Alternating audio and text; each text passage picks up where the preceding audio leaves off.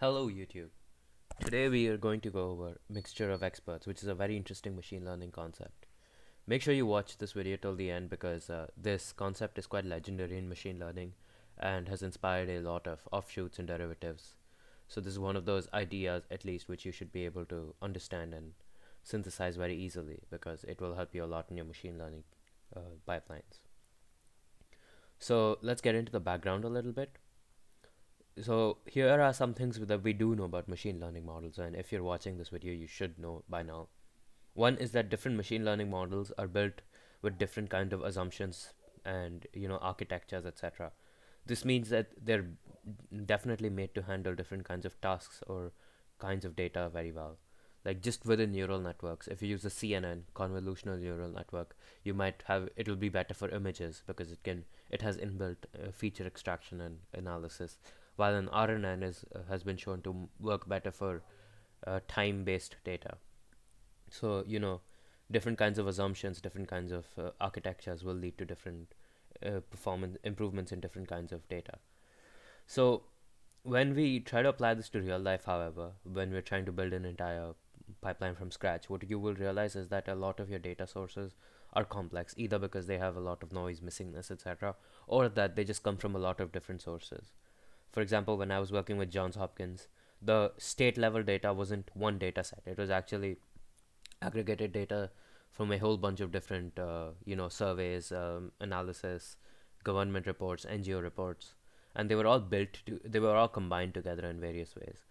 And this might mean that you have different kinds of data distributions, different kinds of natures. Remember, since there's a lot of human interaction, there might be a lot of error involved. So generally, you will need much bigger, more complex models to work well.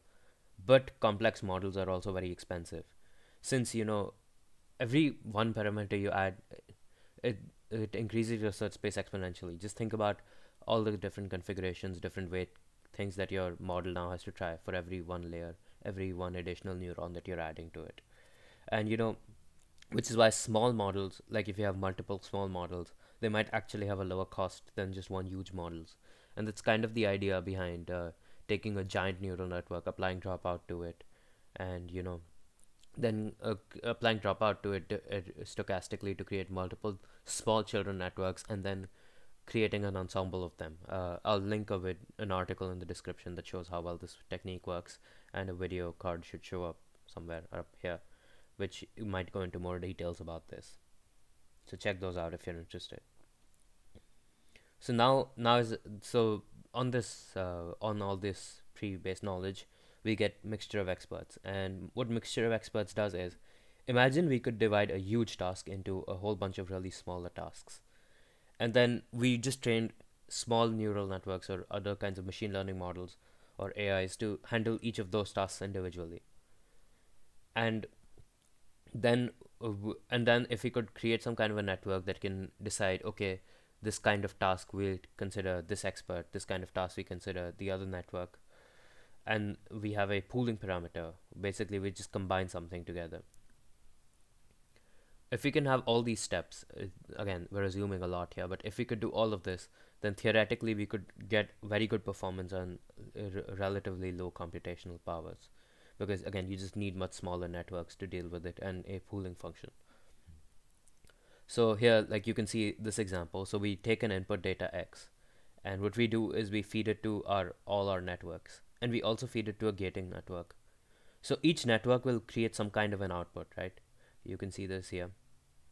Then what our gating network does is it sees, okay, based on my input data X, I'm going to consider this part of my expert network 1, this part of the output of my expert network 1, this part of my network 2, this part of my network 3, or whatever.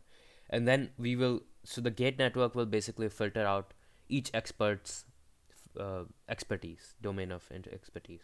And then it will combine, and then our pooling function will combine them to give us the final output. This might seem a little hazy at first, but just assume this works, and I'll get into an example in the next slide. But think about this. What happens now? We can choose to since have more detail. I can be like, okay, I can improve this specific area. Maybe this one area isn't working very well, because remember, we've designed the network, so we are the ones.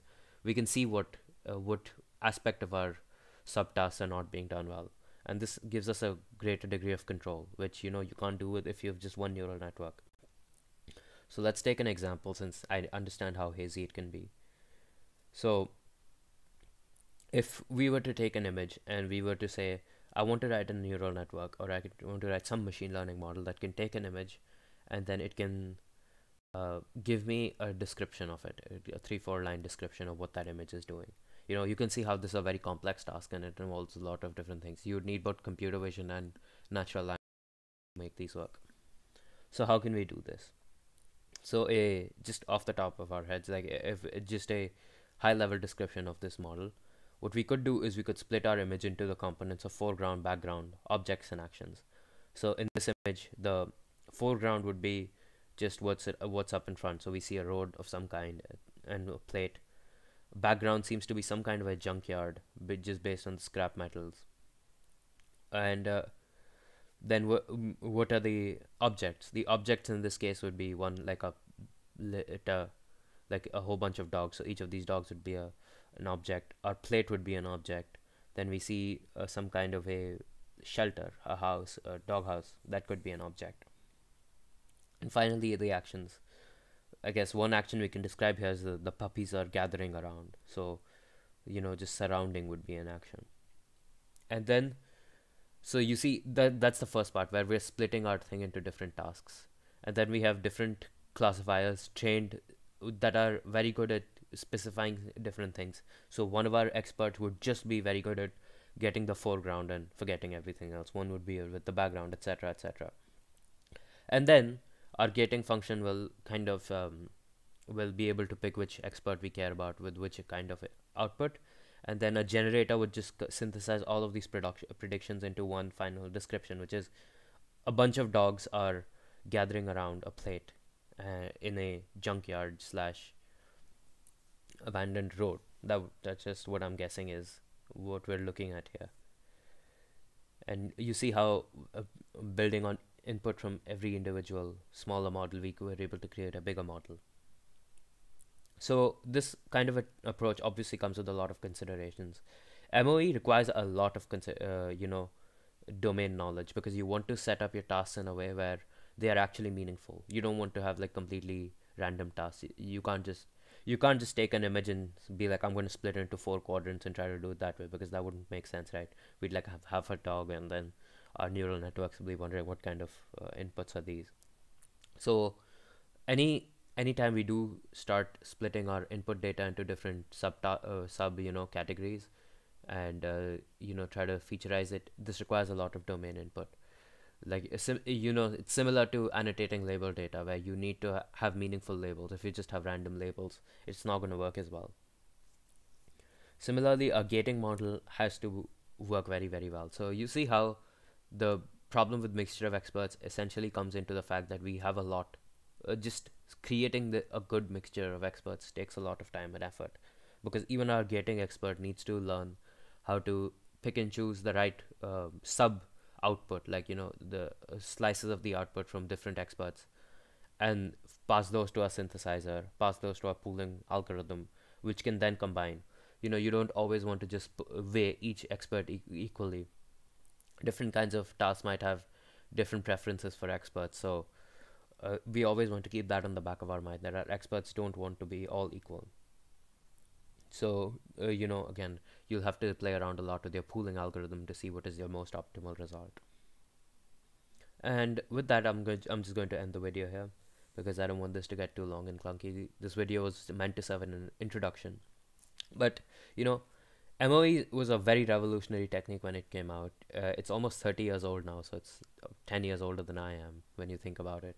And it is, however, not super common these days. There's one or two papers that used it very recently that I mean, I'll link them in the description below if you're interested in checking them out. But generally, MOEs are not as common as they used to be.